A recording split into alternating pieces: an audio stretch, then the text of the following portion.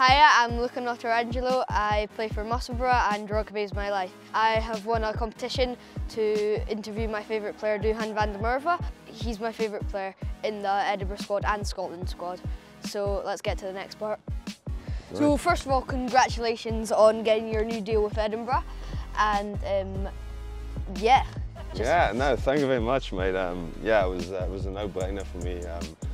I absolutely love the club, and you know I enjoy playing my rugby here, and you know with Sean Everett coming in and bringing in a really good environment, I just I absolutely love playing for the club. Yeah. Who's your best mate in the Edinburgh team? Hamish Watson. Yeah, we're very similar.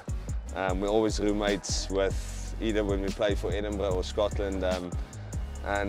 Yeah, we like a beer together afterwards as well, so I think that's why we're very close.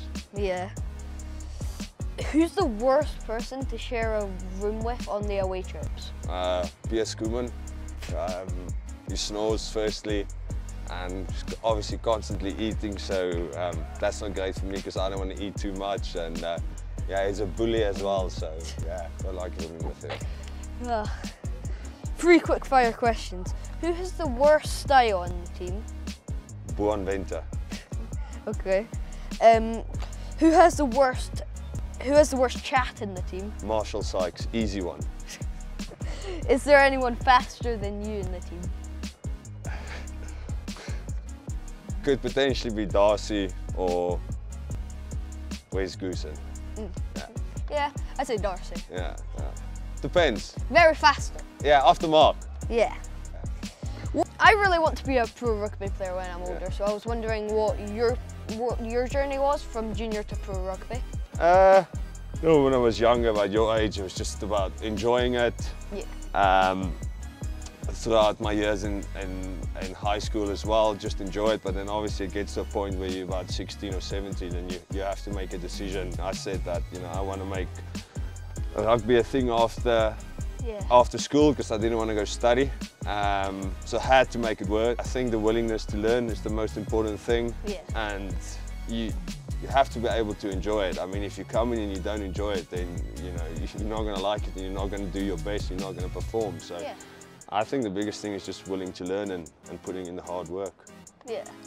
My favourite try of yours is the amazing one you scored for Scotland against England, where you scored from the halfway line, but I was interested on what your favourite try is and why.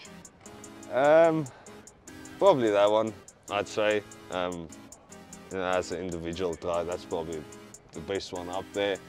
I don't know if I've managed to do it, so I can't really take you through it. I've been saying it's all luck, but yeah, man, obviously after I scored, I was absolutely buzzing. And I think another special one is obviously against England as well, same day when we scored an absolutely brilliant team try running out of our own 22, and I managed to finish it off and we got to win, and that was very special as well. What does it feel like playing in front of the full whole of Murrayfield? Oh man, it's the best day of the week, game day. You get off the bus and it's absolutely packed, and you see your friends and your family that's here to support you.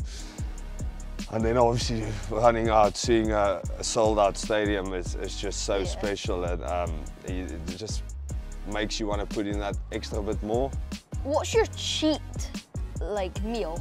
Oh man, I'm very plain, and everyone's like, why would you, if that's your cheat meal, why would you want to go with that? But McDonald's, because I know what I'm getting, it's easy to order, and I don't know, like I said, I know what I'm getting, so I'd definitely say McDonald's. Yeah, easy and cheap. Mate, yeah, you get loads for 25 quid, 20 quid, so yeah, it's an easy decision.